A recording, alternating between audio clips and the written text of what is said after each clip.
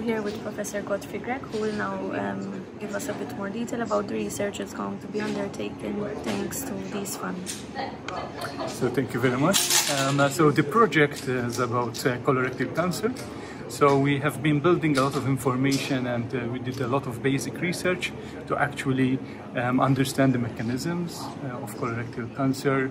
It is different types. There are different types of colorectal cancer, so we're trying to subdivide them into different groups according to some molecular markers that we use, and then eventually when we have all these different types, we also want to try. We are looking at the mechanism of spread of an invasion, that's called metastasis, and from there we also would like to look into the pharmacological part. So which drugs will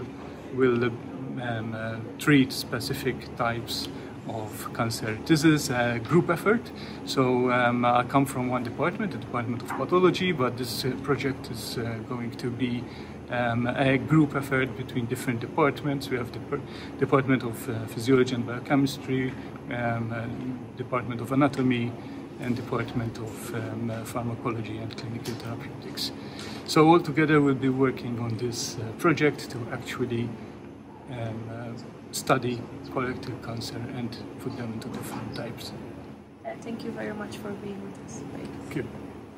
Now we're here with Dr. David Saliba, who will explain a bit more about the research that's going to be undertaken thanks to these funds.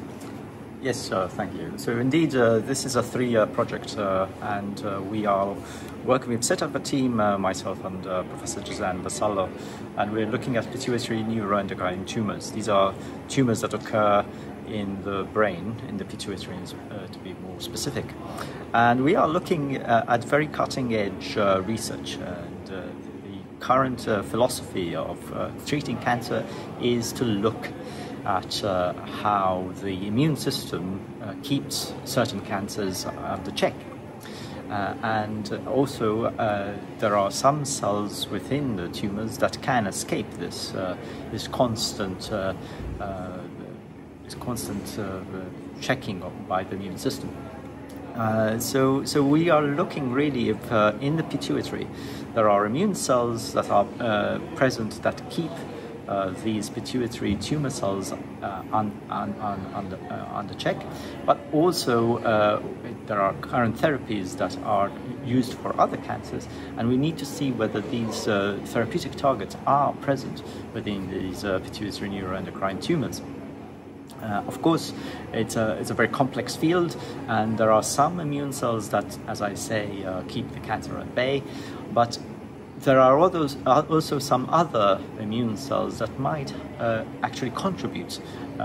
So it's kind of like the opposite end of the other end of the stick, where they actually promote tumor progression. So if we need to really assess which cells are playing the key roles within these pituitary tumors, of which we have very delicate surgeries in about 10 patients a year in Malta, and many people do suffer. This is one of the most prevalent brain tumors in adults.